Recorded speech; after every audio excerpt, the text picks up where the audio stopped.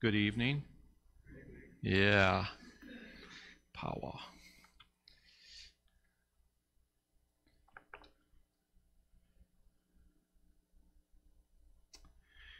What is the psalm that is most renowned for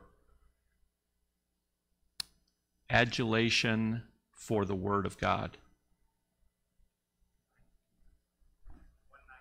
Boom. So, verse 99 of that psalm says, I have more insight than all my teachers. How did that happen? For your testimonies are my meditation. Yeah?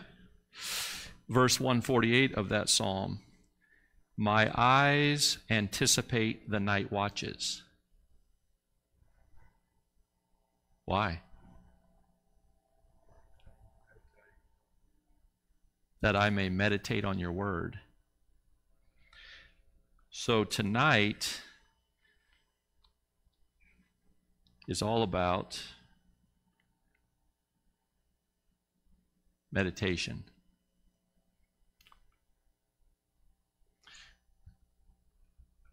I don't know. I think I'm becoming dangerous technologically. I'm becoming dangerous.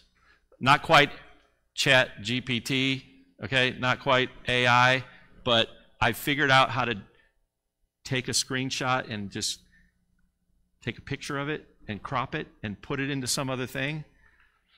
So now you don't have to type all that. You just take a picture, send an email to yourself, copy it, paste it, cut it a little bit, just take the, boom, here you go. I love this.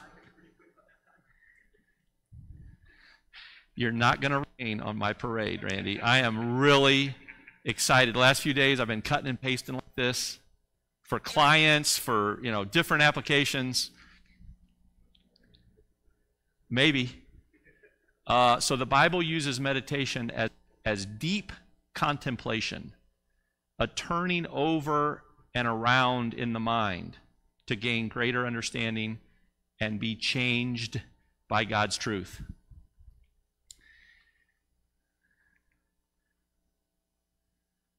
What is the Hebrew meaning of meditation? So the word meditation is translated in Greek. There you go.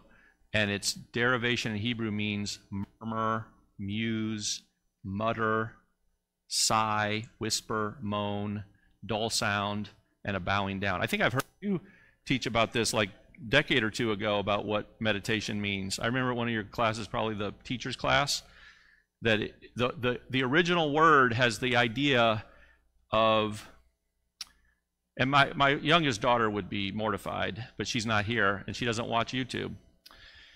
But when she was really little, she would eat some foods, certain foods. I don't think it was all foods, but certain foods, and she would keep it in her mouth, and she would just keep processing it.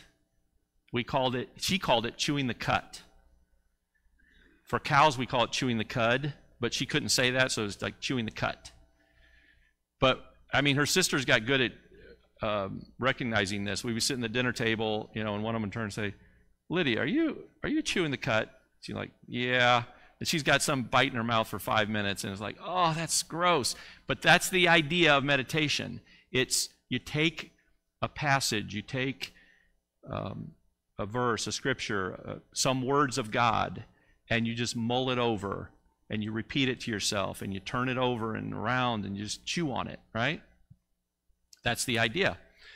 So that's what tonight is about, because we took a lot of time to cover the text, right? And I advertised from the beginning that from before the beginning to the brothers who are going to teach, I emphasized I don't want this class to be just about covering the text, covering the facts, covering the history, covering the story of these people's lives, rehearsing the stories. We already know the stories. I want a good bit of the time that we spend. What does this mean? How should this change who we are? How should this change how we think, how we talk, how we act, right? Application. And so tonight is devoted to that. Do you all remember the passage in 1 Corinthians? It's in the context of the spiritual gifts. The Corinthians had some problems with spiritual gifts, right? What were some of the problems they had? Yeah, and they weren't right about what the best gift was, by the way. In Paul's estimation, it was more like knowledge or prophesying, but they thought tongues was like all that. If you can speak in a different language that you didn't study, that's really cool. I agree. But even better, if you can help someone understand God's teaching, God's word. Oh, they were, infighting, they were jealousies, they were competition, all that kind of stuff. So he gave some teachings, some practical teachings about how to use their gifts. And in one of those passages, he says, each one of you has a word, a song, right? Let it be done for mutual edification, right? It's not competition. It's to share together, to bring something to the table that will help someone else in the room or several someone else's in the room to be edified, to be encouraged, right? So that's what tonight is about. So we talked a little bit about spectacular, what I'm calling, these are just my words, spectacular versus pedestrian faith. We looked at several examples, Naaman dipped in water, that's pretty pedestrian, any of us can do that. We've all done that once, right? We let somebody dip us, submerge us into water. Was it Adam? Or was I in Tampa? I think it was in Tampa. I think it was Frederick Gray that I heard a take on baptism that I don't remember ever hearing before. But he made the point that what is one of the worst ways to die? Drowning. There's fire, there's a lot of bad ways to die, but one of the worst ways to die is drowning. And so, isn't it remarkable that God asks us, commands us, as our entrance into the kingdom, as he expects us to imitate, to reenact the death, burial, and resurrection of Jesus Christ, his Son. And the way we do that is we helplessly relax and let another human being take control of us and dunk us under the water. Now, depending on who's doing the baptizing and depending on who's being baptized, isn't it possible that if some guy just got a crazy idea, he just held you under? Could kill you? It's very possible. And you're just making yourself vulnerable, giving up your life. Now, I don't think any of us really process that. Like, what are the odds that this guy's going to hold me under? But I thought it was an interesting point that is the act that God calls us to. But still, it's a pedestrian act. It's a simple act. You just give yourself up and let yourself be dunked underwater. Versus spectacular, like Abraham and Noah and Moses. We talked about that a good while. Both are honored in Hebrews chapter 11. We talked about and I should change this to conscripted versus volunteered. That would be more parallel, more consistent. Conscripted versus volunteered. So Abraham was conscripted. He was told, do this. Noah was conscripted. Moses was conscripted. And then you got people like Jonathan and David with the Goliath and the bereft mothers who volunteered. Right? So lots of powerful examples of faith of different sorts. And we've noted that a lot of the episodes that are cited deal with death. Either the cause of the death in some cases, or even if it's natural death, as the person is nearing their natural death, what are they doing? What are they saying? Right? And so it is, I don't think I am concocting this I don't think I'm imagining this, that a theme of death in connection to these episodes of faith. And so when we look at the three patriarchs, the three first patriarchs, Abraham, Isaac, and Jacob, I didn't notice this until last week, but there's a little story about Abraham believing the promise unto death. It pales in significance compared to the big things that he was asked to do. But late in his life, as he knows he's getting near his death, he adjures, he conjoins his servant under oath to go to his home country, to among his relatives, to find a wife for his son Isaac, the son of promise. Makes him swear, put your hand under my thigh, right? And take an oath. And there's some discussion about that. But whatever you do, you don't take my son out of this land. Why?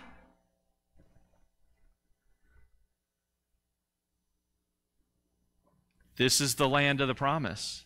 He's promised it to us, to my descendants, and I don't want him leaving the land. So Abraham has an episode like that. Isaac has an episode like that. Jacob has an episode, multiple episodes like that at the end of Genesis. Okay? Joseph as well, but we're not going to talk about that, right, Keith? Keith's going to talk about that Sunday. All right, so let's get to the application. What does application mean? What does application mean? What do we mean by that? Let's apply this to our life. What do we mean by that?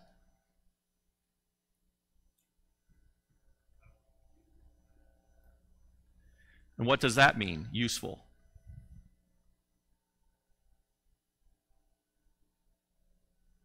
I'm not saying that's a bad answer. I just make it more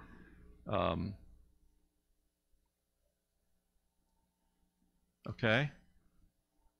And what does that mean? It's not been long ago that one of my children was doing algebra, where you get this complicated, what's the expression? Equation, it's like letters and cubed and squared and pluses and minuses and divided. All this function is like this long expression, mathematical expression. And what does the math publisher want them to do? Solve it or reduce it. Reduce it to its like lowest common denominator, right? You just prove that you can work your way around these numbers. You know your math functions, right? So that's what I'm asking us to do for a minute before we get into the application of these. Is like, what does application mean? What does it look like if you applied the faith of Abraham in your life? How would you know? How would you know that you applied it?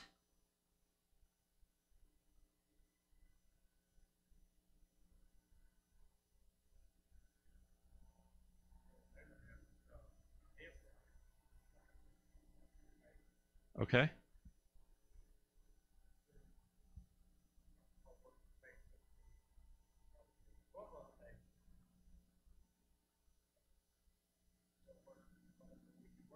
Okay. So I think Mr. Larry is touching on a thought that probably comes to all of our minds, is that when we think about Abraham and what he was conscripted to do, that we're like, oh, very intimidated, very daunted. I would compare it. How many of you had this thought about when you read the story of the rich young ruler? How many of you have had this thought? I hope that God never asked me to do that. How many of you have ever had that thought? Honestly, anybody willing to admit that? Oh yeah. Like, part of me is like, man, I'm so glad he hasn't asked me to do that. I hope he doesn't ask me to do that. What would I do if he did? Right? Now with Abraham, it's it's kind of really hard, really intimidating, and kind of really easy at the same time, right? Because how many of us believe that God will ever ask you to take your most beloved person on the planet, your spouse, child, and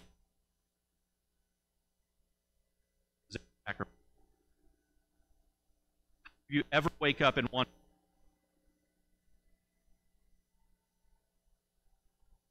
it's an impossible thing? I never worry about that. Not in that form, right?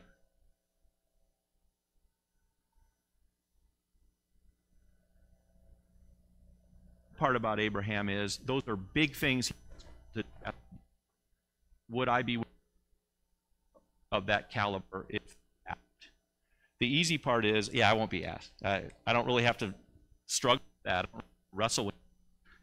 I'm not going to get that. Other, what's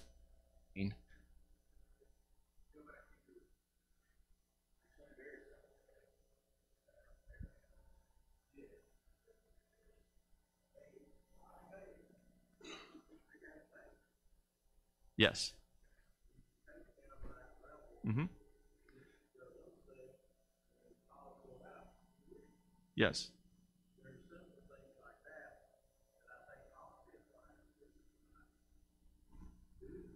Mm-hmm.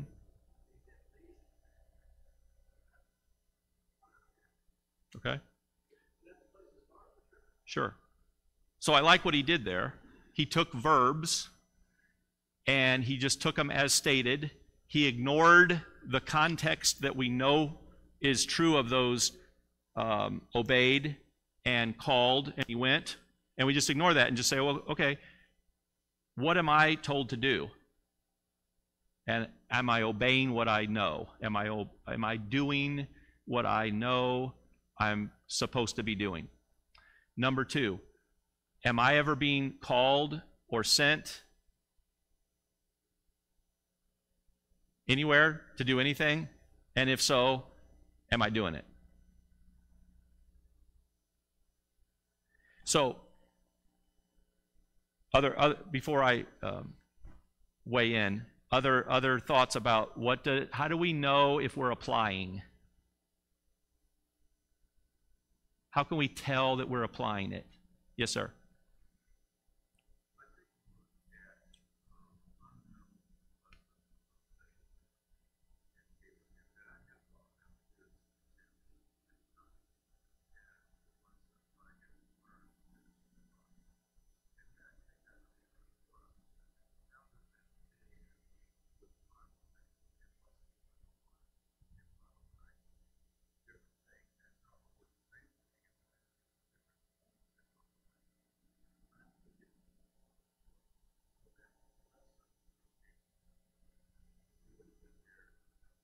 Mm-hmm. Okay.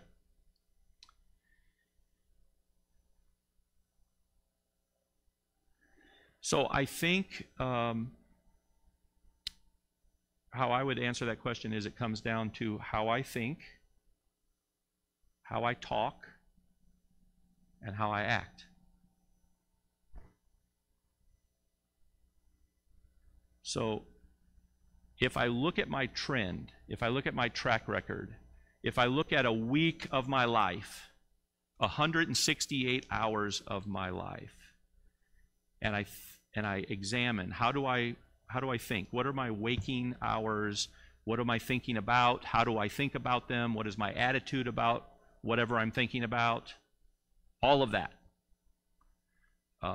Imagine that you're having an echo, right? An echocardiogram.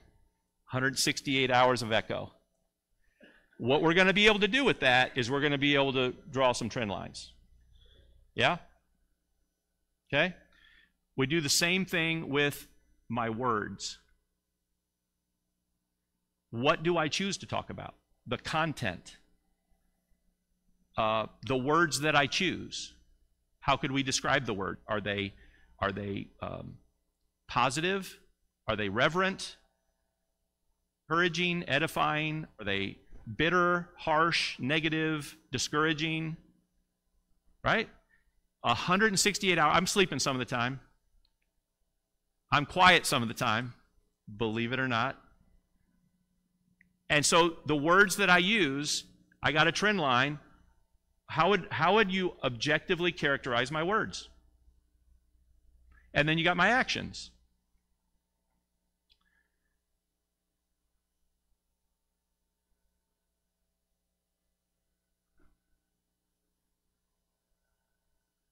I think it's true now as much or more than ever in human history that most Americans get to choose how they spend a high percentage of the hours of their week. What I mean by that is if you go 100 years, 200 years, and more, the mass of population were born into a situation, and it was very difficult to change significantly your situation.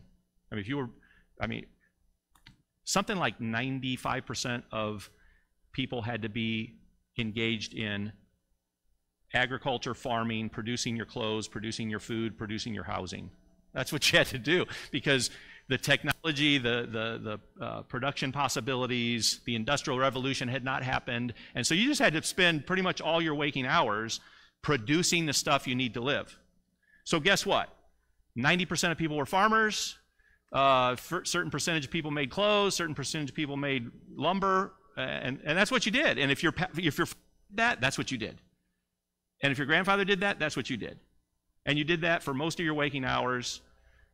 That was it. And it was pretty hard to bust out of that. You with me? And now we happen to be born in 1940-something or 1950-something or 60-something. And here we are, and wow, it's just way different. And our society is set up where for the first about 20 years, you can just learn. What? I mean, there's not been many years in human history where you could devote the first 20 years of your life to just learning. You had to be productive. At 6 and 8 and 12, you had to be out earning your keep.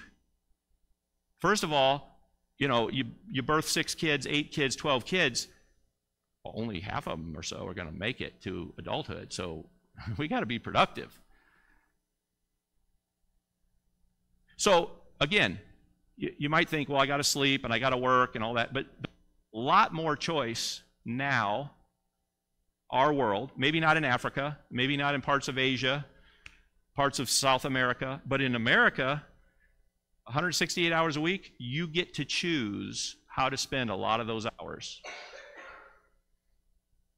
And so if we looked at a trend line of how I choose to spend, discretionary choice about how I spend my time, that would be a good place to start, wouldn't it?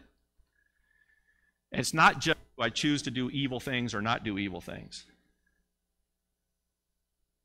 What is the nature of the stuff I choose to spend time on?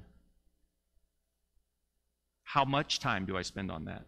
How much time do I spend on other things? Right?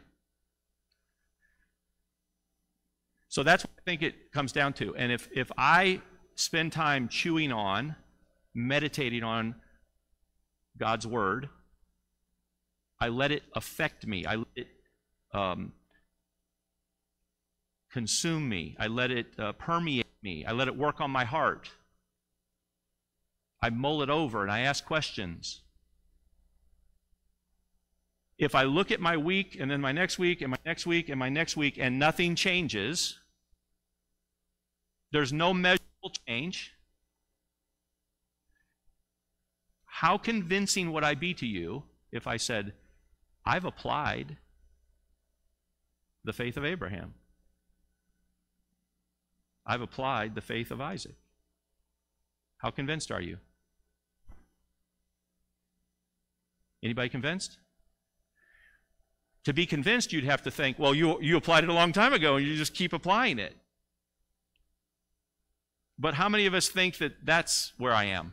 Is that I am a master level practitioner of the faith of Abraham, Isaac, and Jacob. And so that's why, as the weeks pass and the months pass and the years pass, there's not significant, appreciable material change in my thoughts, words, actions over time, because I'm already there at a high level. Reactions to what I've just said.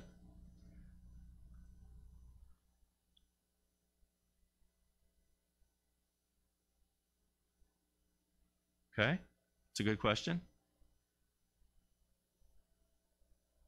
You didn't think I would, to quote a movie, another movie, please tell me you have a plan. Please tell me your for these two men that their lives are on the line is not that you were hoping that I'd admit or that ordered the code red, right? So obviously I'm not planning to just ask questions. I hope to be helpful. Yeah, I think I can't tell. I think I see some pensive, thoughtful looks on the faces. I can't tell who's close to wanting to say something, so I'll give a little more time. Yes, sir.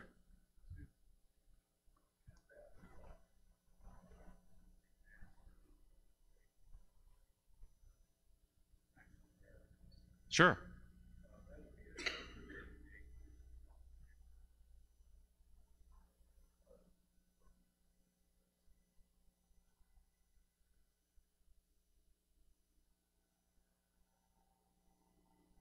It wasn't clear from my rhetorical this or that.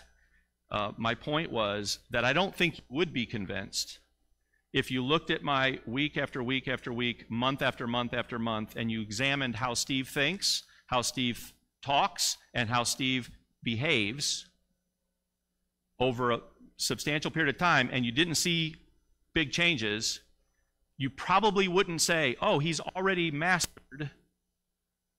He's at a master-class level of faith application. You'd probably say he's not applying it. He's not applying it on a continual basis because I don't see anything changing.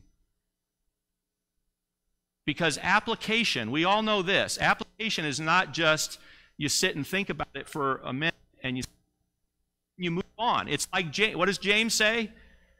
He's got a great, simple illustration for this. There are two types of people in this world, to quote another movie. There's two people in the world. People with shovels, people with guns, people who dig. Yeah? Two types of people in the world. There's people who look into the mirror, the perfect word, and they see their reflection and they say, I need to change. I need to change this. I need to change that. I need to change this other thing. And they set out to do that. And then there's other people who look at it and say, oh, that's interesting. Yeah, okay. And then they turn away and they've forgotten what they're supposed to be doing. And so application has to somewhere come down to you see some changes in how I think, how I talk, how I act. And if you examine a fair, objective body of work of your thoughts, words, and actions, week at a time, month at a time, and you look at that over time, and you don't see significant changes, that's a problem. You're gonna have a hard time convincing your brothers and sisters, your family members, let alone Jesus Christ, that you are applying. Yes?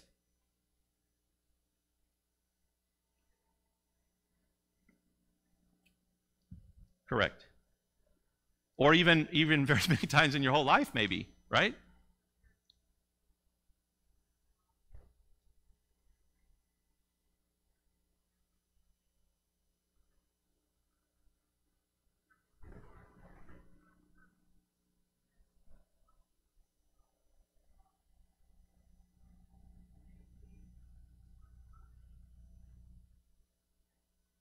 Yes.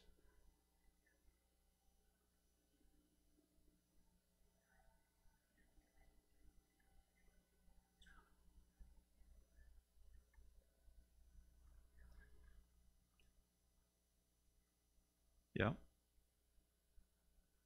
Okay. So I like how she set that up there. Could everybody hear that? No? Okay. So the Abrahamic, Noah, Moses moments where you're conscripted to do something grand, they don't happen very often. And so how do you prepare for them when if and when they do happen? She said, well, you've got a what's the word you used? Purpose in your heart.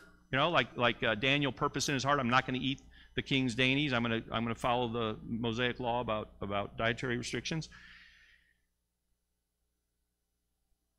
So you purpose in your heart. You think about it. You plan how you're going to do it. Right? It's kind of like the idea of, you know, how do you act in emergency? Why do we do fire drills in schools? Because if we didn't, there'd be zero chance that when there's a real fire, the kids are going to do what they're supposed to do, and a lot of them are going to get killed. Now, when there's a real fire, there's still a pretty good chance that not everybody's going to do what they're supposed to do, and that's why people get killed in fires. The door's chained from the outside or inside, they can't get out, alarms don't work, all kinds of nonsense, right? And we vow, you know, the news stories always say, what can we do to make sure this never happens again? The answer, nothing. There's nothing you can do to make sure this never happens again. It's going to happen again. We're human beings. We make mistakes. But the reason we do fire drills is so we've got a fighting chance, a decent chance, that when there's a fire, the kids will be practiced enough that they will go into the mode of, I've prepared for this, I remember what I'm supposed to do, and I just act. Right? And so I think that's kind of the point she's making, is that if we think about it, commit to it, purpose, then we are likely to do that. But one of my questions about that is, and I'm sure we've all engaged in these mental exercises, is if I needed to give up my life for my wife in a heroic, chivalrous moment, you know, would I do it? Number one answer now, when I was 27, 28, I'm like, yeah, because that's the thing I'm supposed to say. Now, I'm like, I hope so. Much more humble answer, I hope so. But another thing that occurs to me is that the best way to know whether you're going to do something in a stressful moment, in a burst of glory, is to just look at how you're behaving on a daily basis. Okay? There's not too many people who heroically give their lives in a moment of stress who are not already people who are sacrificial and considerate and helping people. Okay? It's just not the way it works. Selfish, wicked, evil people don't suddenly, in a moment, just throw their life in front of someone else and save them. They tend to be people who are already that way, right? Generosity is another one. If God came to me and said, I want you to sell your house, I want you to give away your retirement accounts, I want you to clean your bank account out, and I want you to give it all away, and I want you to just come and do itinerant preaching. And I'll provide you what you need, the food you need for today and the clothes that you need for today. And I'll just, day by day, you'll just go and we'll for you. Would I answer that call? Would I do that?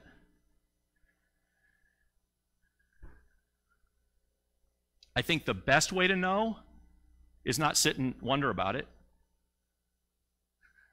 Not sit and wonder about it. It's say, okay, what am I doing with the stuff the Lord's giving me now? Am I being generous with it? If the answer is no, then I don't think I'm going to be very convincing to say that if called upon to do this really hard thing, I'm going to answer the call. All right, Joy, her hand up.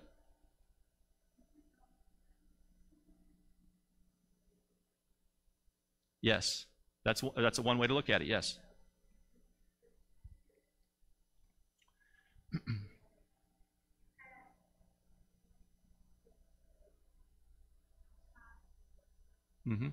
Yes, I think that's a good angle to look at it.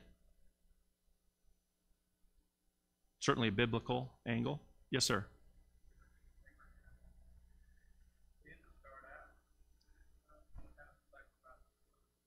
Right. Yeah. Which is pretty big. It didn't start out easy. Yeah. Yeah.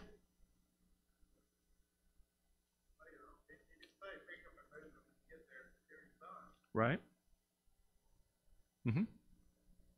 Yep.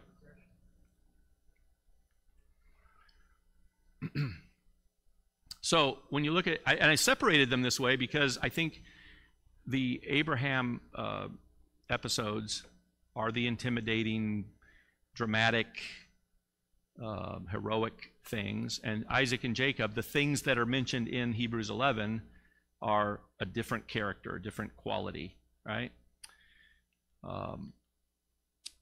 So, you know, how do we apply Abraham's faith, the heroic kind? You know, you ask yourself, am I willing to pick up and move?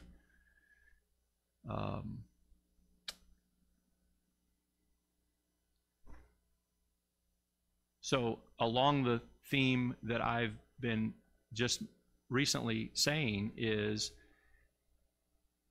am I willing to be inconvenienced now in small ways? How willing am I to be inconvenienced for the kingdom's sake on a daily basis? And if I'm honest with myself and I look at my track record and I don't like what I see, then I'm fooling myself if I think, yeah, if called upon to do some big heroic thing like pick up and move, I think I would do it. Well, you're not doing very small things when they're inconvenient to you. When they cause you to detour from what you want to do, what you've planned to do, and you see a need, you see something that would cause you to say, hey, I'm sorry, I'm not going to be there. I'm going to have to cancel this appointment because there's somebody who needs something right now.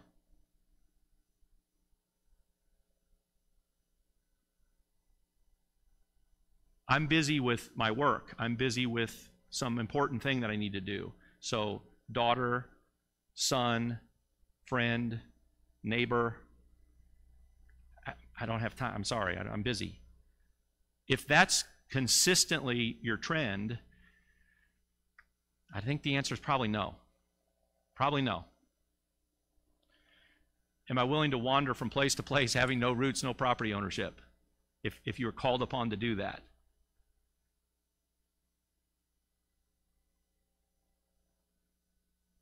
It's really not that hard. If you want to take a half hour or an hour to just sit and mull over your attitude about your stuff, it's really not that hard to come to an honest appraisal, an objective appraisal about your relationship with your stuff. If I'm a grasper, clinger, it's too important to me. I love this example. I love this example that is how do your brand new car or a new clothes or a new tie or, you know, some money into it, you think it's beautiful, you care, you worked hard for it, you care about it, and then something happens. Your daughter backs out of the garage and she scrapes the back of the Mazda 626 on the retaining wall the day you came home from the dealership with it. How do you react? Right? And so on. We all have these stories, right? We all have, you know, whether it's something relatively small, it could be my daughter, I pick her up at Chick-fil-A. She's got her iPhone. The battery died. So what does she do? I mean, what would you do? If the battery's dead and it's on your wrist, what would you do? Well, what she did, she took it off, put it in her purse. And her purse is open. So when it's time to leave, she picks up her purse, she walks outside, and somehow the iPhone laying on the top inside the purse, open purse, unzipped. She kind of bounces or something. Something happens, and the iPhone bounces out of her purse, falls the wrong face down on the concrete, and it cracked. It's just like all, you know what charred glass looks like. Okay? Well, pretty calm. Gets in the car and she just shows it to me. She's disappointed, but within, a minute, I think she was moving on. I don't know inside what she was doing. We're in Tampa, and moving her stuff. Of course, you call on the man-child, right? Man-child, strong, helps move, right? And somehow he drops his, I don't know, what does a Google phone cost? $1 million? $10,000? I don't know what it costs. But bad luck, he drops it face down. I mean, if it landed on the edge, there's all kinds of ways this could have happened in the grass, but no, it lands just the wrong way on a asphalt thing, and it's just like obliterated. It's like, I think it cost him $300 to get the screen replaced. So he was in a funk, I don't know, a few minutes, half hour. He didn't sin. He didn't curse. He didn't treat anybody badly. I think he did pretty well. He moved on. So, those are the kind of things that you can, how will I act if that happened? Well, just ask yourself, how do you act when the little, smaller things happen in your life? How tied are you to your stuff? Am I willing to sacrifice my son, my child, my most important relationship? So we know we're not going to be asked. There's one time in human history that we know of where God asked a father to sacrifice his son. So we're not going to be asked to do that. But Jesus says that anybody who loves father or mother or son or daughter more than me is not worthy of me. I came, of course he came to bring peace, but in another sentence, I came not to bring peace, but a sword. I came to separate families because that's going to be the consequence of truth and loyalty to Jesus Christ. It's going to cause certain people to not accept it, and they're going to draw the lines, and you're going to have to decide, right? So are we willing to do that? Are we willing to stand with Jesus, even if that means, giving up a relationship, separating, disappointing somebody, making the relationship awkward, following teachings in Scripture that I'm going to follow to make sure I'm aligning with Jesus and sending you a clear message that I do not approve and condone of your behavior? Are we willing to do that?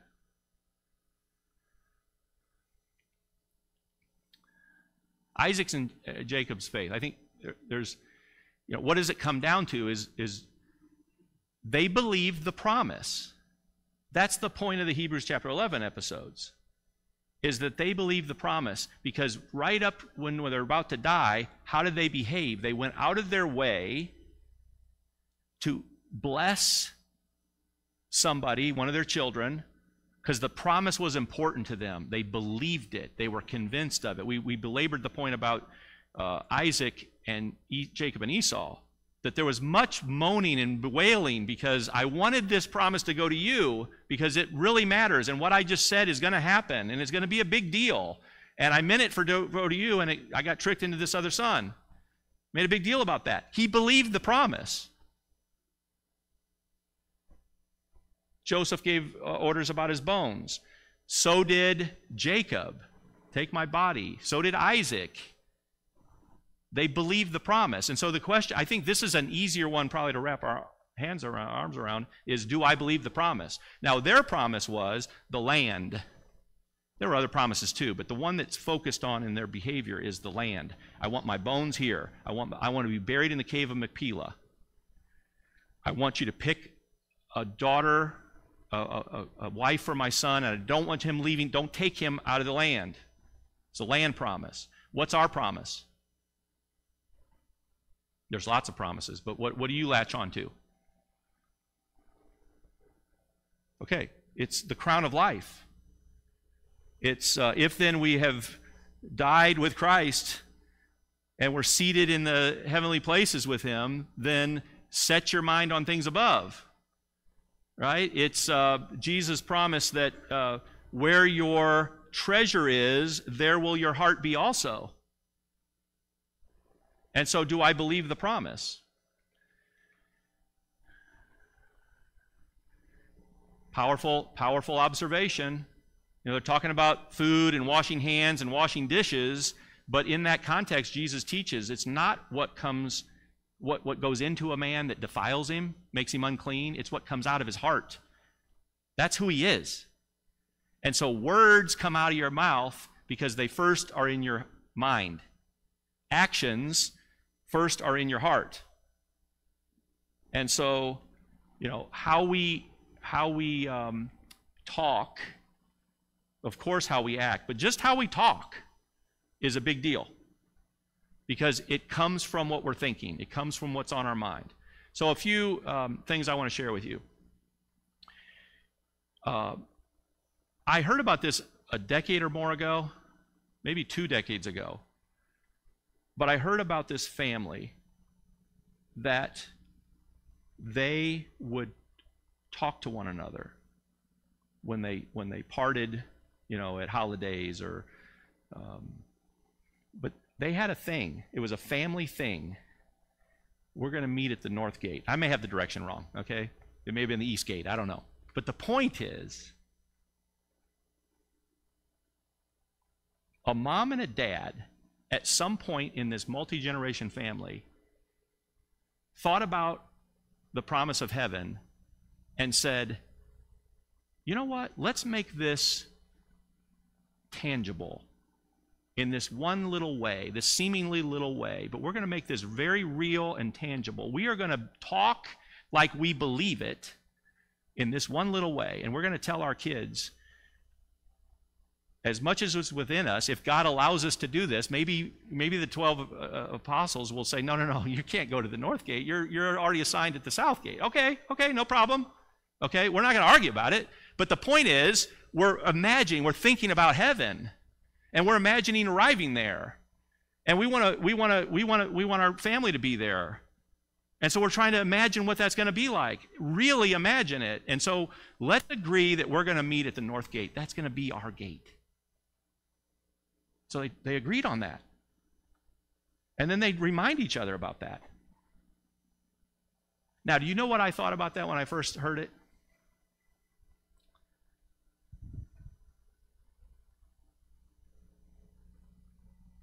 Anybody want to admit what you thought about it?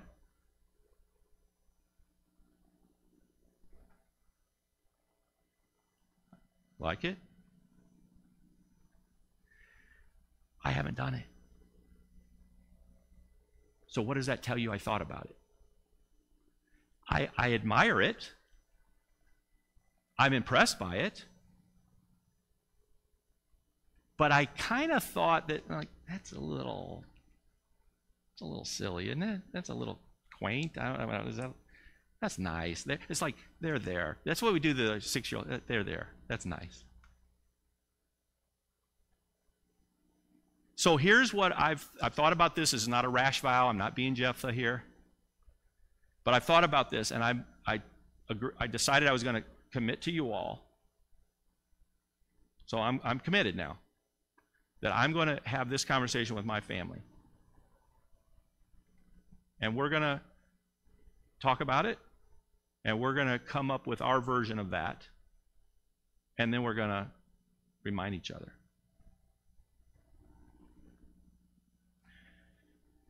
I think that makes a difference. I think things like that make a difference. Just like the Hebrew writer evidently thinks that it matters that Abraham made his servant put his hand under his thigh and swear an oath that you're not going to take my son out of this land.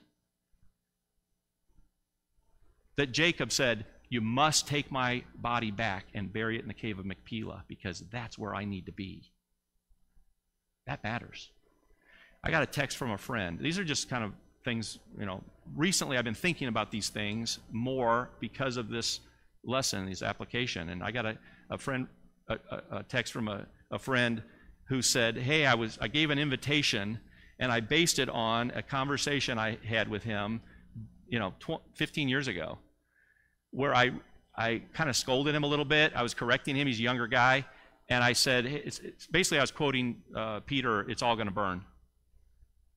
It's all going to burn. Now, I'll leave this last rhetorical question with you. How many times does your brain go to Scripture, like something that's happening, a conversation you're having, and your mind goes to Scripture, but you don't say it out loud? And why? Why? Are you embarrassed? Am I embarrassed? Is this person not a Christian, so we don't want to mention it? Do we not want to make a big deal? Do we not want to be thought of as a spiritual freak? I leave that question with you. I am determined to, more and more often, if my mind goes to Scripture, I'm going to say it out loud. Okay? All right. That's all we got time for. They're wanting to get in.